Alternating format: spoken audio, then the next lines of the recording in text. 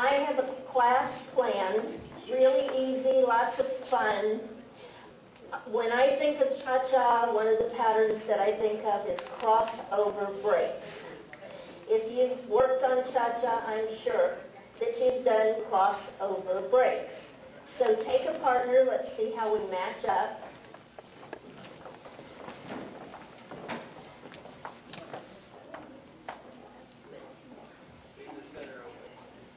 Okay. All right. And, oh good, we have another partner. And I need a partner. Leave space for a camera. Oh, we have another person over here. All right, Joy, come here. Bonnie, tell them. Now, we need to keep this center open, so for right now, scoot back, everybody. You're being filmed. You might show up somewhere, we don't know where. Okay, when you do crossover breaks, you're going from one side to the other. Okay, now, the leader is in charge of deciding which side. Leaders, raise your hand. Okay, the followers are not in charge of deciding which side. Now, we're going to start with just a cha-cha rhythm. So face your partner. I don't care about any cha-cha steps. I just want a rhythm. Leaders, find your left foot. Followers, find your right foot. And we're going to do march, march, cha-cha-cha. March, march, cha-cha-cha. March, march, cha-cha-cha. March, march. And we're going to test the song I chose. So, Henry, you're up. You're up. Cha-cha rhythm, cha-cha song.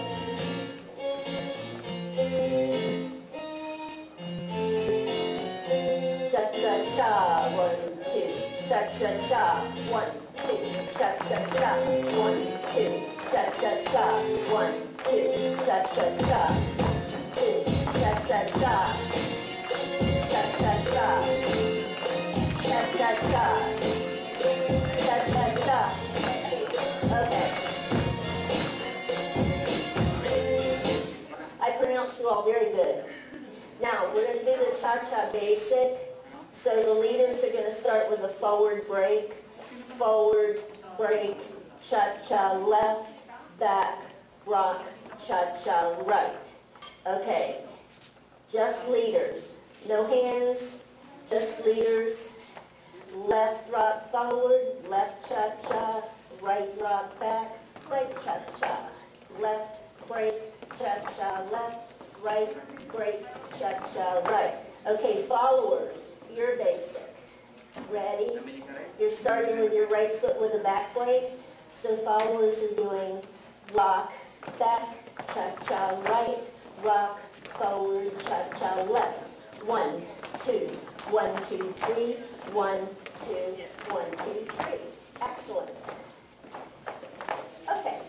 So now I know that you all can do the basic step. We can go from there. When you do a crossover break, when the man rocks back on his right, he's going to lead his partners turning to his right. Okay? So when we dance that, we have, and I know all of you know this, you have rock, step, cha-cha-cha, rock, step, cha-cha-cha. Now, all of you are doing that? Ready? Gotta have a man. Ooh, man. Okay. Now, I just want to try just from the basic turn to crossover position, which is actually side by side, facing the camera. Ready, go. Rock, step, cha-cha-cha, rock, step, turn, turn, turn. Good. Now, see there, I don't have to teach you, you're all off and running. When you are facing this way, which foot do you use for the rock step? The inside foot. That means the one that's next to your partner. So hold up your inside foot. Okay, that would be the man's left and the lady's right. So we do our crossover break or our rock step on this side, rock step, turn the other way, and then on this side, again, it's inside foot. So on this side, hold up your inside foot, the one that's next to your partner. For the man, it's which foot? That's really good. Right. For the lady, it is left. Okay. So now we're going back to the first side. We did our rock, step, turn, turn, turn. So we have inside foot, cha-cha-cha, inside foot, cha-cha-cha, crossover break, cha-cha-cha, crossover break. Yeehaw, you all are excited. All right. Now, here's the hardest part of the whole class. Rotate partners. Okay. John, are you... Okay. So, I get the last partner down there, and I send my partner this way. You have the position right here. And then Paul gets the next lady. Good. So you're staying with John? Before I tell you what the next form of that step is, we all want to look good when we do that step. So when you're doing your crossovers, how do you look good? Okay, something with a hand. Okay, you've got a hold of your partner's hand. I happen to be the boy in this team right now. Okay, I have a choice. I can hold her on top. That's the way I learned. But underneath is good too. But the lady's job is just to put her hand out there. The lady does not grab for the man because then you get all messed up with who's holding whose hand. So the lady allows her partner to take her into dance position. So ladies, your hands are there, and when you turn to the other side, you don't grab for him, and he can take you underneath or he can take you on top, but it's his choice. Now, how high should this center hand be? 3 feet. Exactly 3 feet and 2 inches high. No, it's your partner's waist level, and that's not the leader, the follower. So my partner's waist level is right here, so this is where I'm going to hold her hand. If I hold her hand higher than her waist level, it's going to start feeling like it might be an underarm turn. Okay? That means if you have a tiny partner, Ben, you have to hold your hand pretty low when you do those crossover breaks. Okay, now the hand on the outside. What about the hand on the outside? Okay, should it stick straight out? Well, you'll be a menace on the dance floor if you're on a crowded floor. Okay, I would say that for dancing in a social place, like here, we've got people on the floor, you don't want to give anybody a karate chop, so you're going to keep this outside hand forearm in. Okay, now you don't want to... Hello? Am I broadcasting? Okay, you do not want to look like a chicken. So you don't put your elbows behind your shoulder. Your elbows should be where you can see them out of the corner of your eye. Your elbows are slightly in front of your body. Okay, everybody pull their elbows behind their shoulders. Okay, now you look like a chicken. Yes, that's not a good look for this dance. Okay, so your elbows should be slightly in front. Now, after I give you all this list of rules, you're going to have to remember them while we do the steps. The second thing is, what do you do with your hands? Or the third thing? You stop traffic, right? No. Okay. Besides that, if you stick your hand out like this, it makes your hand look huge.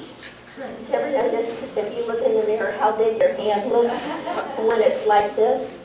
So you always put the palm of your hand towards the floor. okay? And when you go to the other side, you're responsible for your own hand. So if you've been dancing it like this, that's not your best look. It's towards the floor. Now, what if we were doing Dancing with the Stars? Okay, then you can put your hand up in the air. But the rule is still the same. You don't want to stop traffic. You don't want to ask for money. Okay? The palm of your hand should be towards the floor, not towards the front. If you're doing Dancing with the Stars, you could put it towards your own head or away from your head. Okay?